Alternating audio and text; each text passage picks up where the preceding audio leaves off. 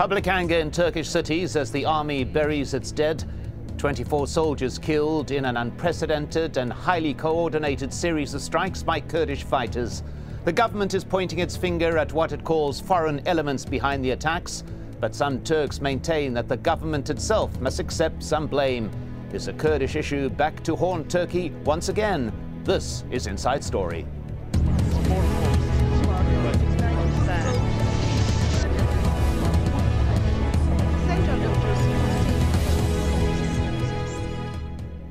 Hello and welcome to the programme. I'm Mike Hanna. Turkey is continuing a massive military offensive against Kurdish militants.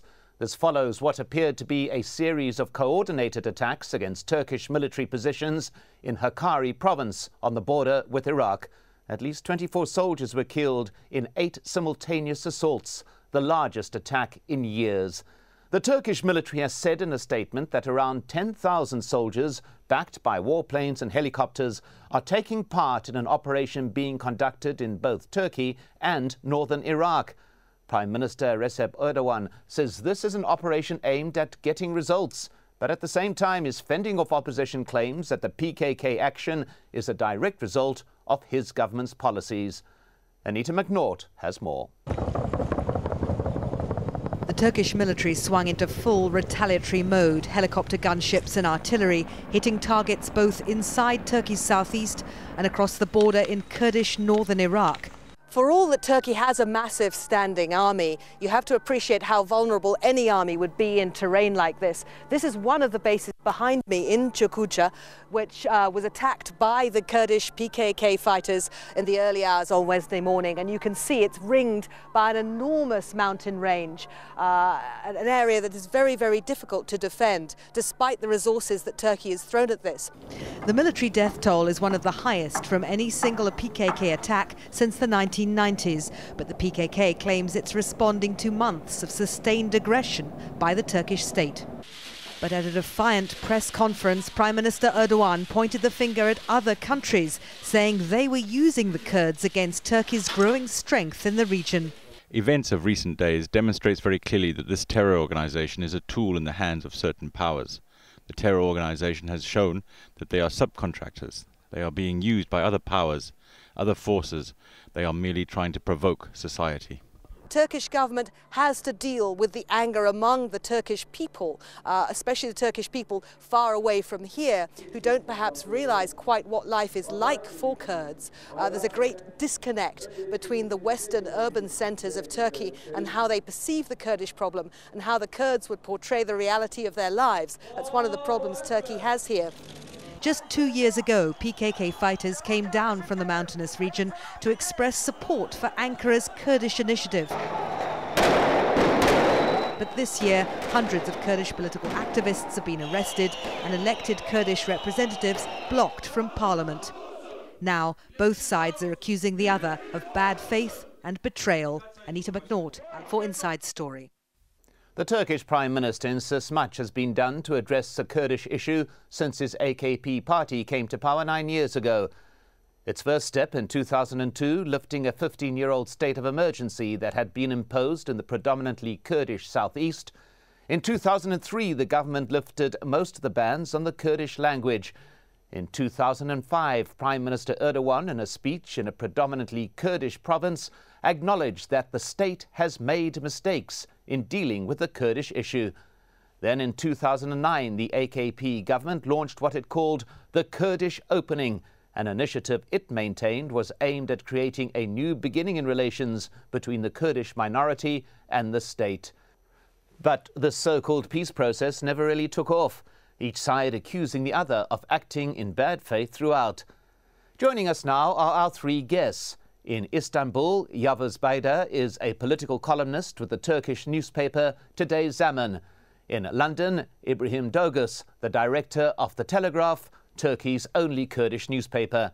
And also in Istanbul, Joshua Walker, transatlantic fellow at the American think tank German Marshall Fund. Welcome to you all. Well, let's begin with Yavuz Baydar. 24 dead, a shocking number, but also of concern perhaps the level of coordination and the operational capability in these attacks. How great a concern?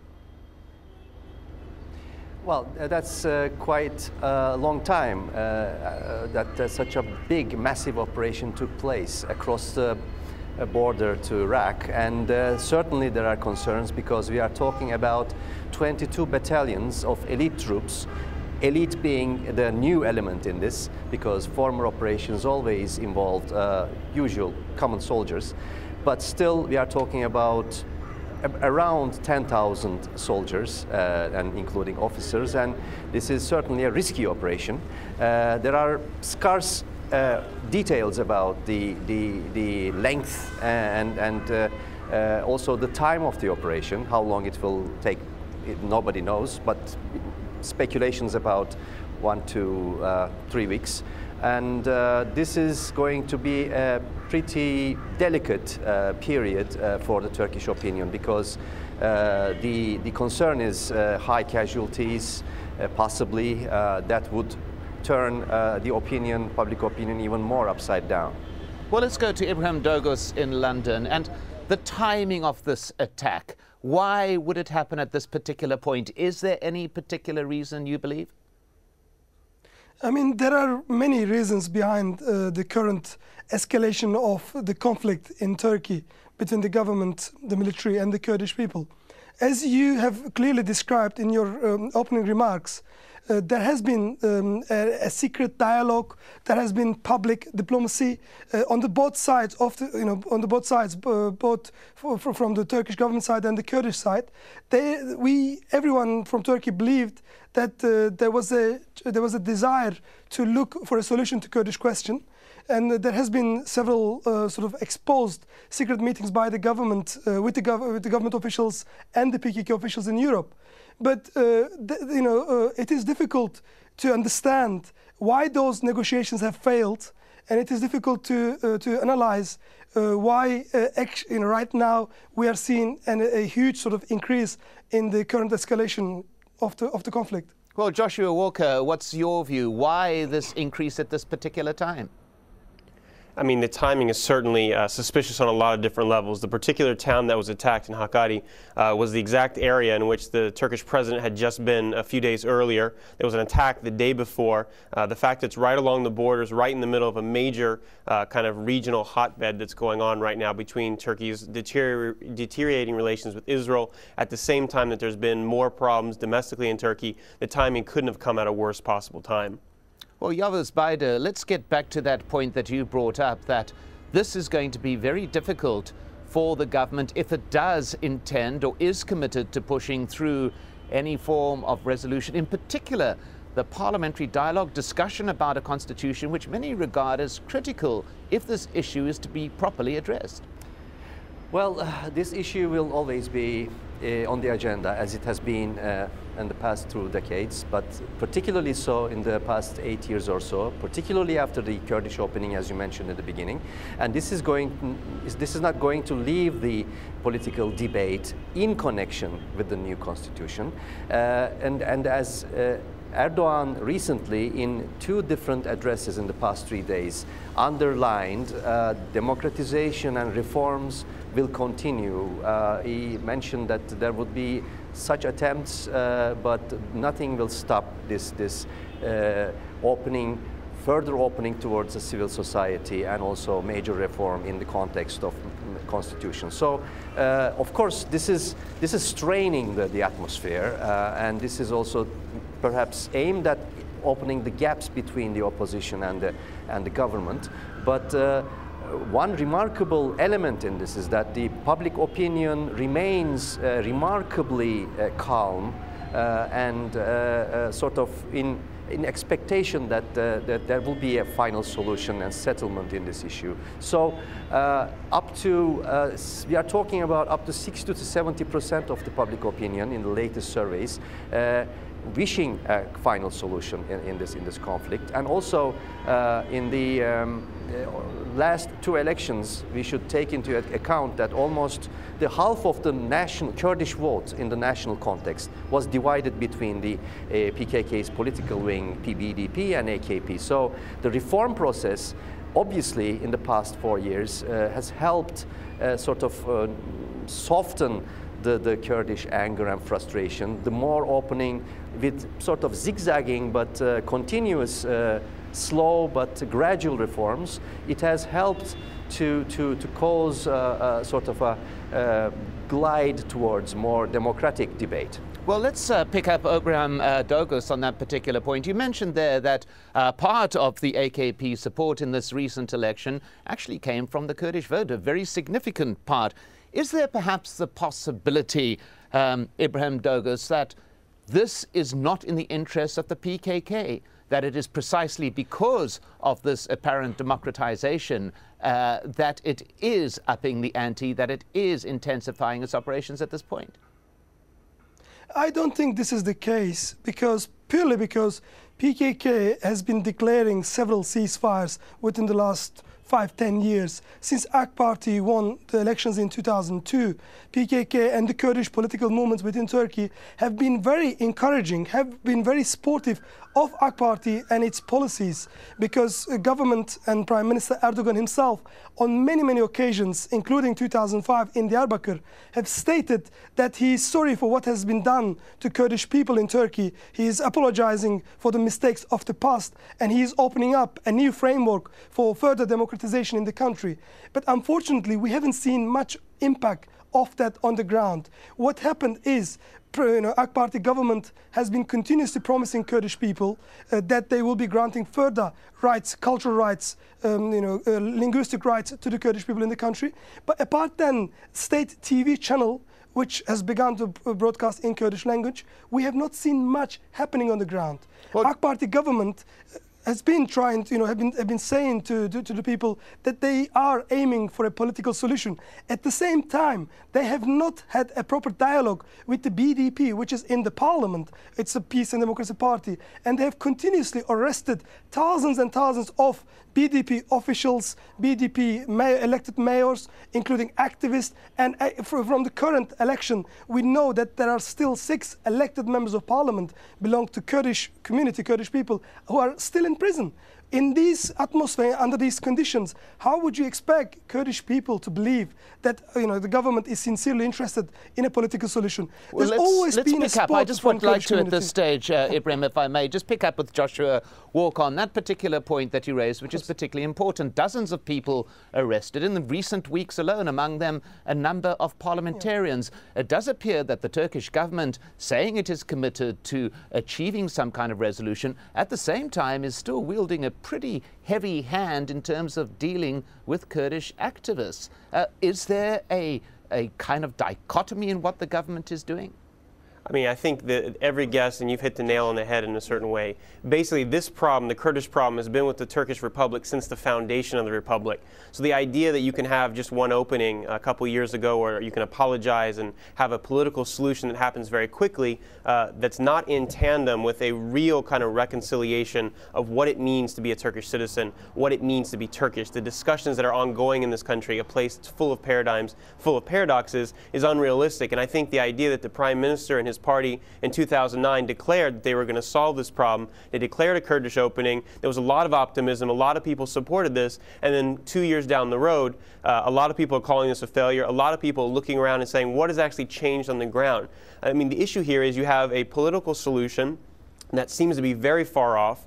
We already referenced the fact that the BDP, which does speak on behalf of the PKK in different cases, the problem in this country right now is there's becoming this feeling that somehow all Kurds are associated with the PKK, and that's just not the case here. There's only a very, very small minority of the Kurdish population here in Turkey that actually wants to see an autonomous and separate region. The question of what type of solution in terms of being able to speak your own mother tongue, the idea of feeling like a full citizen of this country that has gone through so much reform, so much change in the last 10 years, when is that going to be seen on the ground in the southeastern parts of this country, being able to have Kurdish citizens who also are Turkish citizens who can be proud on both sides of that? That's become a real challenge, and it's become particularly difficult when Turkey and the Prime Minister and other leaders walk around on the international stage and lecture others when at home one of the biggest problems remains the Kurdish question. And I think that what's happened this week reminds us of the challenges that still continue to be here in this country. Well, we mentioned the regional challenges that are happening at present as well, and let's just take a look at that. The attack by PKK forces comes at a time when Turkey is facing strained relations with a number of its neighbors in the region. Tension with Iraq rises every time Turkish forces cross the border to conduct operations against PKK fighters.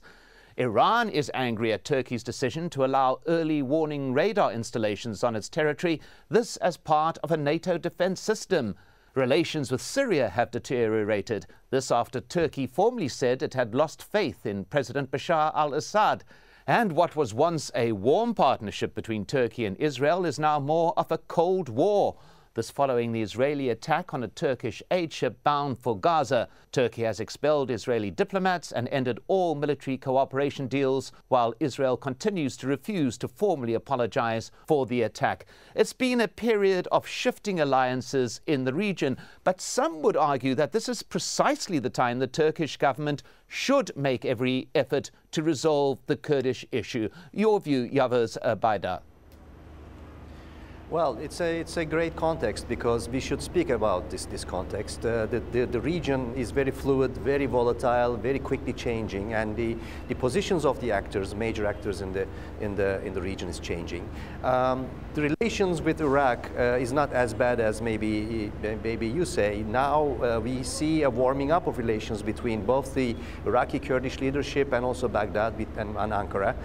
This time, a very open support, a verbal support, and also obviously logistical support in right after the operation by the Kurdish Peshmergas is happening. So this means that there is some sort of common ground, more strong common ground between Iraqi Kurds and Ankara than based on more far-sighted strategic interests. And also Americans are supporting it very clearly, very lucidly from Obama, that Turkey has a right to defend itself and also a right to have the hot pursuit.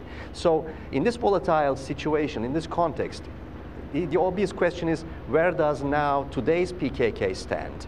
Because this role of PKK is also inevitably changing. It's changing in terms of its relations with Bashar Assad. It's giving strong signals that to the region's Kurds that it should support Bashar Assad's regime should continue, and it has blurred relations with the Iranian regime. So the PKK is different now. It's a different organization with let's pick up on that particular sort point. of leadership. So its actions are different. But let's pick up on that particular point there. You have some 6 million Kurds living in Iran. You have 5 million roughly in Iraq. You have 1.5 million Kurds living in Syria. Now, these are all players in this ongoing dilemma. Ibrahim Dogos, I'd like you to pick up on what Yavuz Baydar was saying there about how much the shifting region, the changes within it, are impacting on the PKK and on this Kurdish issue. It certainly has a strong impact on the Kurdish politics in the region. We should remember that Iran, Syria and Turkey, up until recently, were united against their fight with PKK. Iran and Turkey were bombing Kandil Mountains for months and weeks, I would say, up until a few weeks ago. So Syria were arresting PKK activists, arresting Kurdish people, handing them over to Turkey. So they had a huge collaboration against Kurdish people. If now the political dynamics are changed in the region, and if PKK is in a position to take advantage of the shift in the policies or politics of the region, then that's understandable, I would say. And it will be plausible for PKK to take advantage of deteriorating relations between Syria and Turkey, between Iran and Turkey. But the best thing, or the most sort of good thing that the Turkish government could come up with is a resolution to the Kurdish question within Turkey. Turkey tries to deal with Palestine, Turkey tries to deal with Somalia, Turkey tries to deal with all over the world now. They're so confident, the government is very confident and open about its international sort of aspirations and so on. But when it comes to Kurdish politics, they always look for other international forces or countries to blame for. I think the blame is still with Ankara. It's with the denial or you know, the promises made and made by Ankara, which were not kept to the Kurdish people. So the blame is still with Ankara, and Ankara needs to deal with its Kurdish population, with their concerns within Ankara, within Diyarbakir. Not look at Damascus. They do not have to look at Tehran, or they do not have to look at Erbil or Washington or London or anywhere else.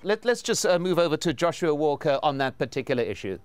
No, I would actually agree with what's been said in the sense that this has always been kind of the major Achilles heel for Turkey. And I think one of the issues here is, as there's been the Arab Spring and there was an endorsement of the Palestinian Spring, so-called, at the United Nations, what would Turkey think of a Kurdish Spring? I mean, the Kurds are the largest people group. They don't have their own nation. And so, therefore, Turkey having the largest group, or, numerically a population there, how do you reinterpret that? Even the term minority that you started at the beginning of this program would not be accepted by the Turkish government, because they would say minority has a power dynamic and Kurdish citizens in Turkey have equal rights. Now, is that necessarily true? There are certainly people living in this town, in Istanbul, Ankara, that have full rights. There are people part of the government who are part of the solution, but there are others who are in southeastern parts of the country, more rural areas, that don't have the same rights. They haven't been empowered in the same way. And so it's really been an unequal distribution as they've moved towards some type of resolution.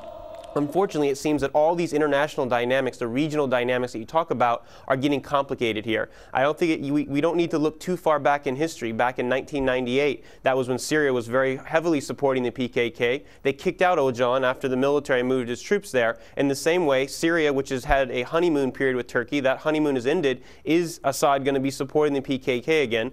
Israel, which used to be Turkey's one of its closest allies, its foreign minister has said that they might start supporting the PKK. And the moment after that happens, these major attacks happens, it's hard not to see people in the streets talking about the conspiracy. And so I don't think this is just a regional, I don't think this is just a domestic, this is an international problem that involves all these different actors that become particularly complicated. And I think that the way that we began this discussion about saying there is a silver lining here is absolutely true. As Turkey has begun to experience its newfound strength, newfound power in the region, remembering where its anchor remains, and part of that is with the transatlantic community, understanding that the United States has been with Turkey for the last 30 years fighting the war on terror. We've called the PKK a terrorist organization from the very beginning, when some other European countries have not, being able to work together and also with the regional actors and not letting this become a sore point that the enemies of different government factions. And I think also the new dimension here is the domestic side of things, because as much as democratization has happened in Turkey, it's also opened up major divides, whether it's between the AKP and the military, or whether it's between the other parties. How do we think about that? Well, let's pick on that particular point with Yavuz Bayda very briefly. Yavuz, would you like to respond to that point, the domestic changes within Turkey, the whole creation of what the government said is this democratization as part of what could be a silver lining in resolving this issue? Well, look, as noted again once more in the progress report by the European Union, which is one of the best reports to look at what's been achieved and what's not. The progress is still on, and it's going on, but there are problems on major parts, including the Kurdish issue. The evolution is still taking place, albeit slow, zigzagging, two step forward, one step back. The major dilemma for today's Turkish society's actors is whether to be part of this evolution, particularly now that Turkish parliament started to discuss the new constitution. It's also a major question for the Kurdish political movement to be part of that. Don't forget that there are now the Kurdish BDP, PKK's political wing has almost doubled its seats in the parliament, and it is present in the parliament. It can partake in the discussions if it wants to. The major issues are native tongue, the recognition of the Kurdish identity, and decentralization. Well, let's just go at this particular stage. These are all issues that should be discussed in democratic context. And the major question is whether PKK's continued arms usage, weapon usage will be helpful to that process. Well, let's go to Ibrahim Dogos on that particular point very briefly. Is the political forces of the Kurds prepared at this stage to see it through for the long haul? First of all, we need to clarify something that Mr. Bayda has said. BDP is not a political wing of PKK. BDP is a legal entity within Turkey. It is a political party formed within the legal life of Turkey. It's got 36 elected members of parliament, but it's got 30 people in the parliament. 6 are still in prison. AK Party government has not been willing to negotiate on a new constitution. The newly written constitution will be a great achievement for the country, for Turkey. If it addresses the issues concerning Kurdish question and all other issues within Turkey. But we don't, although we hear a lot about a new constitution which will be democratically sort of newly written based on a consensus amongst the people of Turkey, but we don't practically see whether this is going to happen or not. Ibrahim Dogus, thank you very much indeed. And thanks to our guests, Yavuz Baida, Ibrahim Dogus and Joshua Walker. And thank you so much for joining us here on this edition of Inside Story. We welcome your comments and suggestions. Please email them to us at insidestory@aljazeera.net. I'm Mike Hanna. Goodbye for now.